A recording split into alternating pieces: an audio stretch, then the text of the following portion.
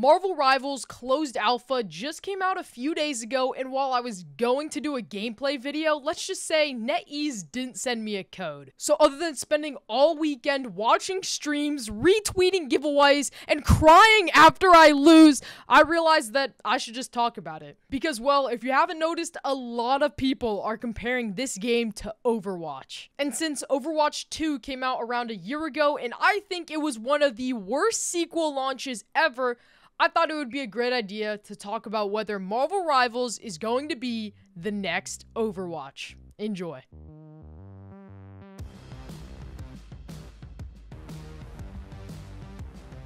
Now, to predict if it's gonna overtake Overwatch, we need to see how similar they are. And I mean, what's different about the two? Both have a 6v6 style game where you pick your character with ultimates and abilities, and you either move a vehicle, claim certain parts of the map, or try to eliminate as many enemies as you can to win the game. And I mean, yeah, that's it. That's the blueprint to Overwatch. And Marvel Rivals does that exact same thing. But they do it better.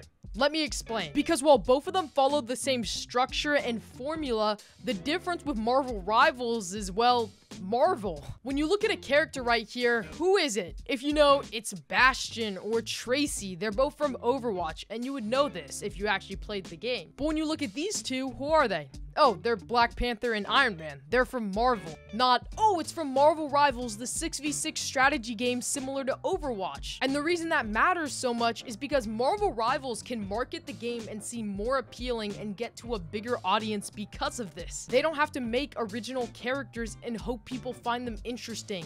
They just have to perfect the Marvel characters. The source material is there for them. All they have to do is just make them look good and have them be faithful. And fuck yeah, they do that. But not only do they stick to the character's source materials, they also kind of have their own style. Because when you see these characters after playing the game, you would go, oh, that's Black Panther and Iron Man from Marvel, but specifically from the game Marvel Rivals. And you could tell it's from the game because it's just so vibrant, unique. Its art style just sets it from the rest. It just looks nicer, it looks brighter, it looks better and different from Overwatch, Paladins, even fucking Rainbow Six Siege, which I kind of consider an Overwatch. If NetEase just used original characters and put it in this game, it would still look very different and unique, but using Marvel characters is just so smart.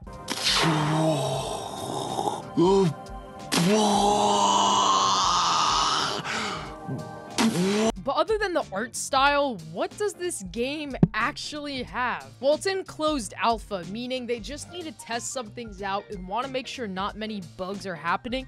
So it's gonna be like another year until we all actually get to play this game.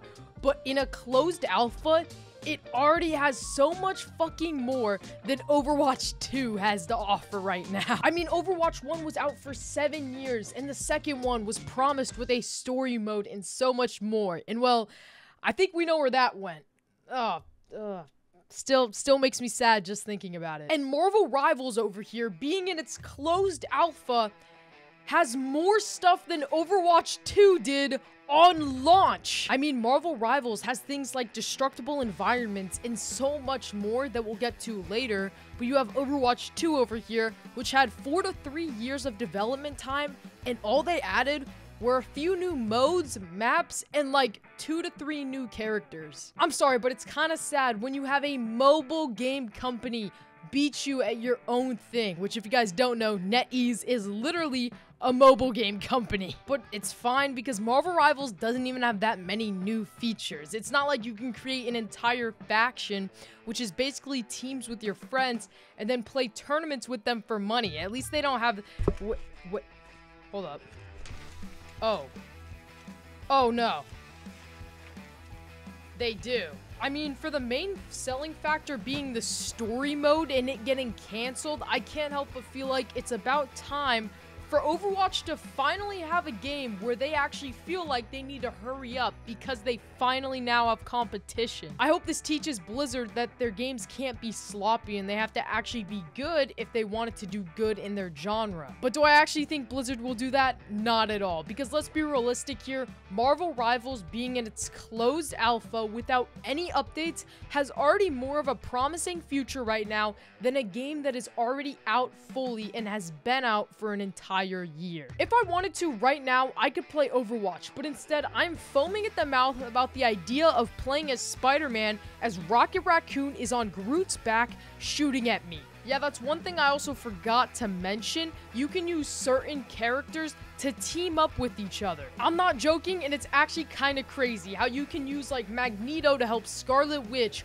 or have a threesome with Doctor Strange, Bruce Banner, and Iron Man as they all gamma charge each other. The fact that you can strategize with your team and have certain characters that can team up with each other is actually crazy, and the fact that Overwatch doesn't have this is a problem. Because I mean, compared to Overwatch, which has had 7 to 8 years of development and updates, they don't have team-ups, destructive environments, factions, tournaments for money, and honestly, a very nice art style. And the reason I've been taking so many shots at Overwatch right now is because I honestly have been seeing so many videos lately that I've been talking about Marvel Rivals being the new Overwatch, and I just want to show why. Okay, I need to stop glazing Marvel Rivals right now and saying what they have and what Overwatch doesn't, and I need to answer to you guys the title of this video.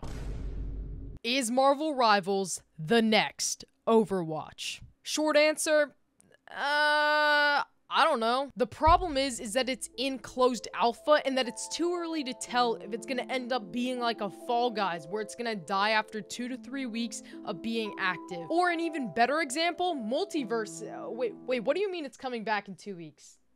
Okay, never mind, but still, we can't predict the longevity and popularity that this game will have after a few weeks of being out, but there is hope. Because I mean, this past week, everyone has been talking about how amazing this game's been, how the features are amazing. The only problems they have with it are a few bugs and server issues. As long as they just keep on updating the game with fun maps, characters, and content, and overall balance changes, then I think they might just have a chance to beat Overwatch.